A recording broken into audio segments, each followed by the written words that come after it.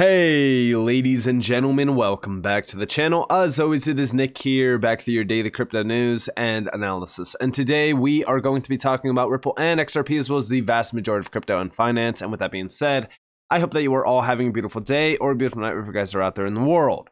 One of the biggest things that everyone has been focused on with XRP is, well, the performance. It has been terrible compared to all the other coins in this market. And we do question, right? Were we wrong about XRP?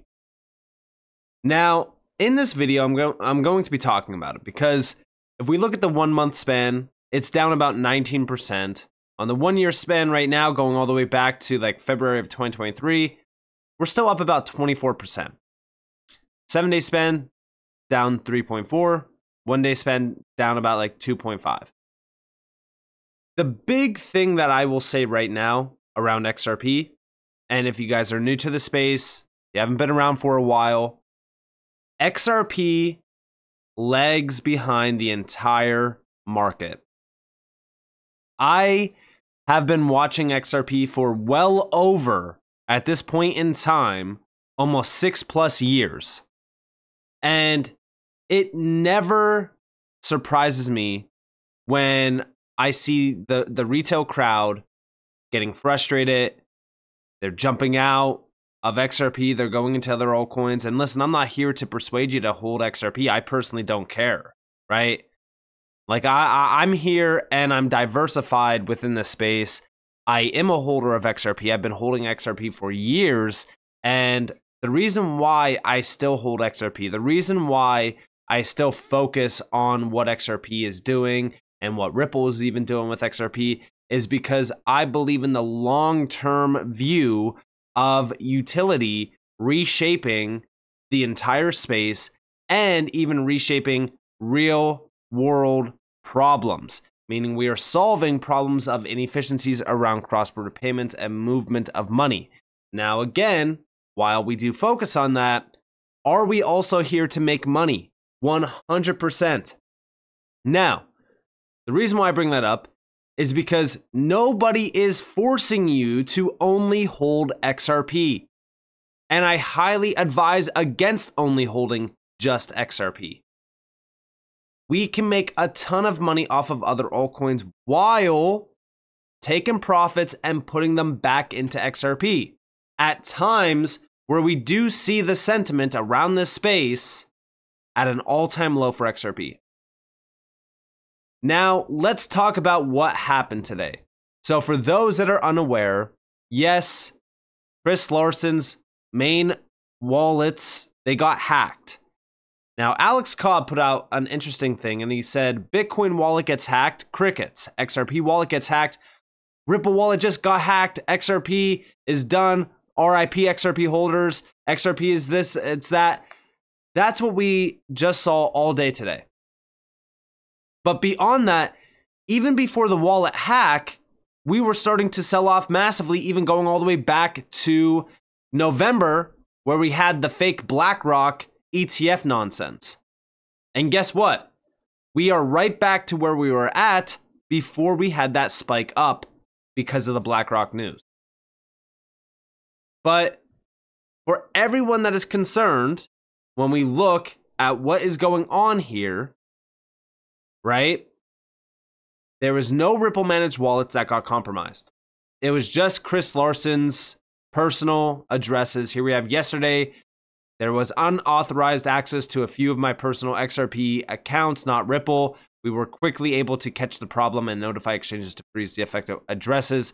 Law enforcement is already involved. And here we have, this is an isolated incident and Ripple wallets are secure. Were never compromised. We've confirmed nearly all the affected funds were converted out of XRP. We're working with law enforcement and have been advised that a significant portion of the funds have been frozen and are pursuing the remainder aggressively. So again, everyone was focused on this. There was a lot of FUD. And it is all happening at a time where we are back down into my demand zone that I outlined days and days and days ago. Guys, I was talking about this demand zone while we started to break down below the EMAs. We were anticipating a drop here anyways. things like this is all noise. The FUD, wallets getting compromised, all of this supports the moves down. And do I think that this is the end of this downward move? It might not be. That's why I have this 46 cent almost target down here on the trend line. And guess what? Historically, going all the way back to December of 2020 with the SEC lawsuit announcement, this trend line has held up. We might get wicks below it, but for the most part, we almost daily close and weekly close above this all the time. So this will be a historical buying opportunity on XRP. Now, let's address the question, right? Were we wrong about XRP? Should we just jump out of XRP and jump into the next big flashy thing that's in the green candles? The simple answer, no, we were not wrong. The long-term answer is, let's address a few things. So why is there so much FUD and negativity about XRP? Well, here you guys have the 30-day performance on altcoins in the top 20. We could see that XRP is down here. It's the third biggest loser on the 30-day span, next to Matic and ADA. 60-day returns. This is where things start getting interesting, because you can see ICP is up 137% almost. Avalanche up almost 50%, Solana up almost 50%, BNB up 30%, ADA up almost 24%, Polkadot up 20%, and the list goes on. And XRP, the biggest loser on the 60-day percentage gain. It's at negative 19%, almost 20%. Then we have the 90-day percentage gain, and here's where we have the top 3 ones at 100+%. And many of the other ones up significantly as well. And again, XRP, the biggest loser. Now, if you are looking at this and saying, well, this confirms it, XRP is useless, you are thinking illogically. When we look at the top 100 as well, again, you could see all of the significant gains. If we go to the negative on the 90-day average, XRP is still number 3. But there's been a lot of red on the 30-day, the 60-day, and the 90-day on a lot of these altcoins and a lot of these players in the space. Now, yes, I will admit XRP is one of the worst performers so far this season. But the thing to look back on, let's go all the way back to January 1st, 2017. The beginning of the 2017-2018 bull run. This is where XRP hit that notorious all-time high that everyone has been chasing for years and years and years. Here you guys have it on the chart back here. It happened actually in January of 2018, but it all started, the bull run started in 2017.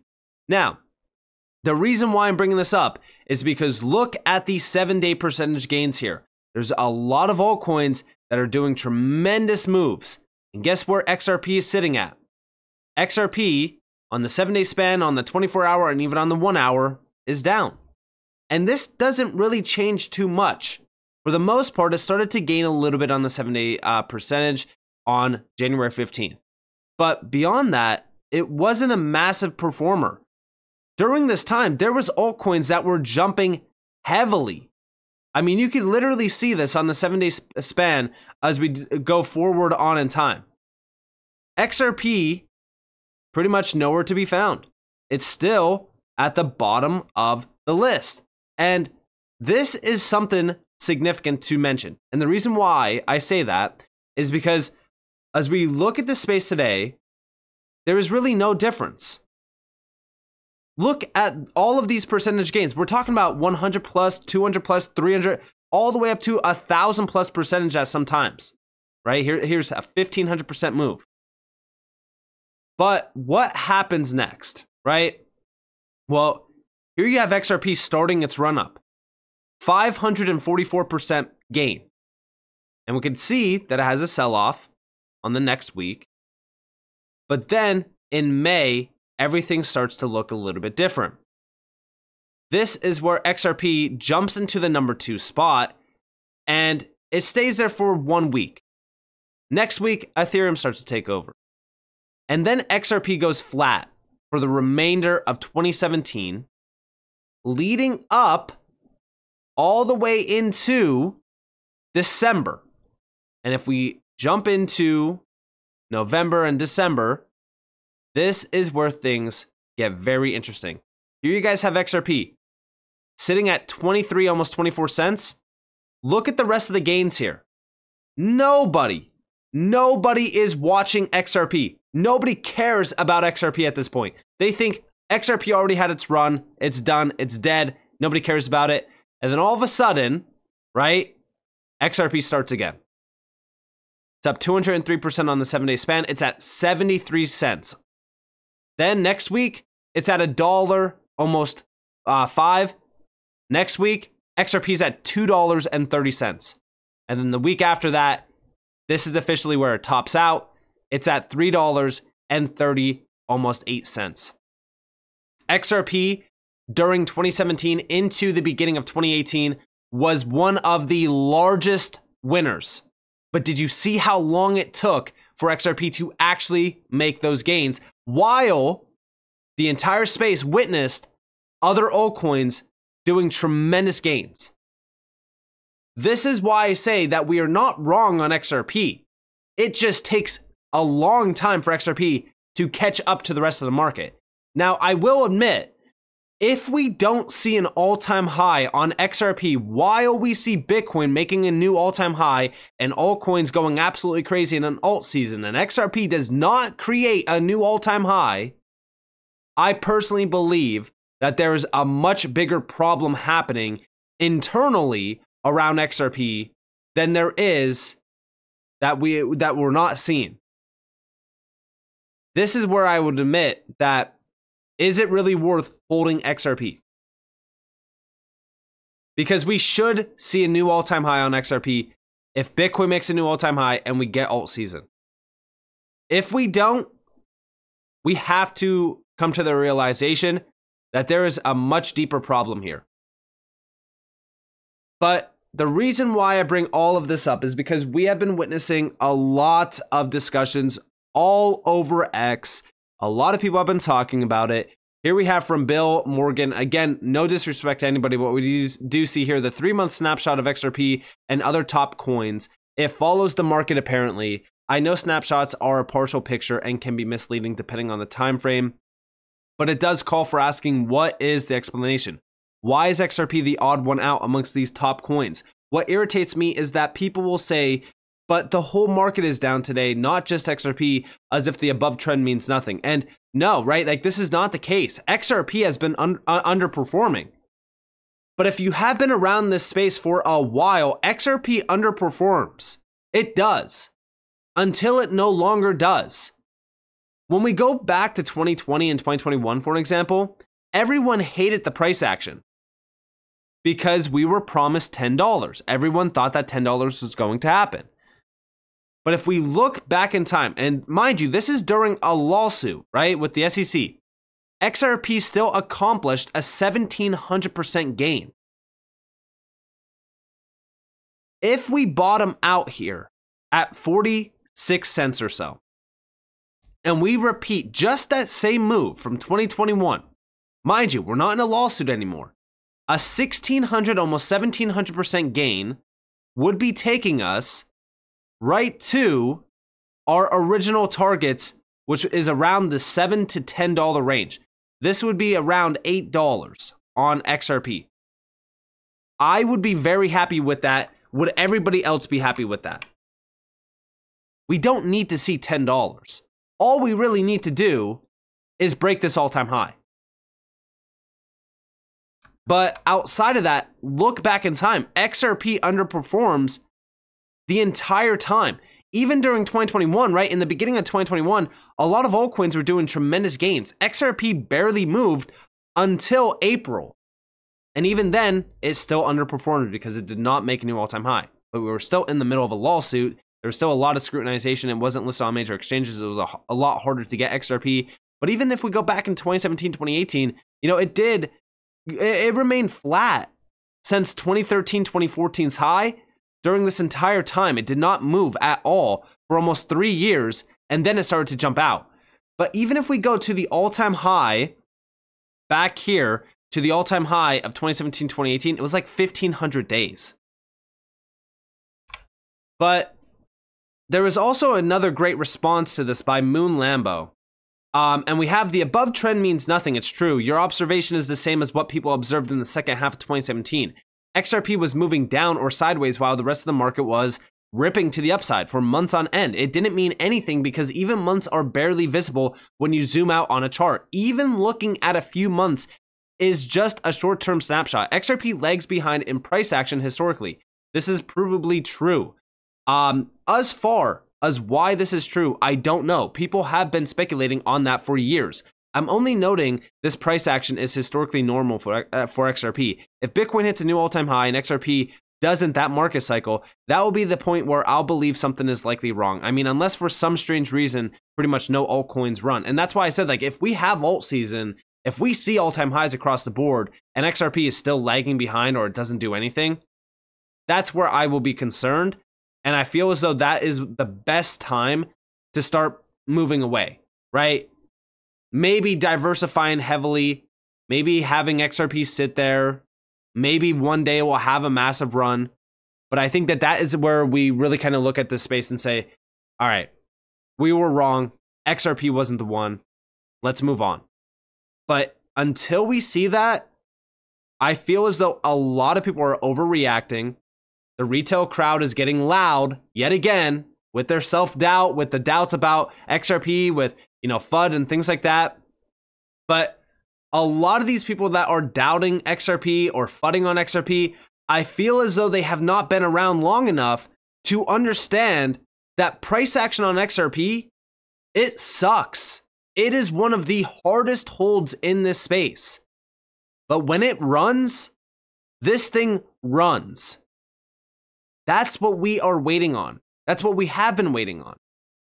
In my opinion, once we break that all-time high, we instantly flip into profit-taking mode on our profit bags, because I do have a trade bag of XRP and then I have XRP that I just will not touch because I don't care to touch that. But in my opinion, anywhere between $5 to $10, that entire range there is for taking profits on XRP and making sure to pay yourselves for waiting so damn long. But we are already back into the demand zone. The news today about Chris Larsen getting hacked and his wallets getting compromised, that was only to push us further into that demand zone. And it worked perfectly. So with that being said, I hope that you guys enjoyed this video. If you guys did, definitely leave a like, subscribe, turn notifications on if you guys have more free content. You guys are more than welcome to follow me on Twitter and join the free Discord in the description below. And with that being said, guys, it's been Nick. Thanks for watching. Peace out.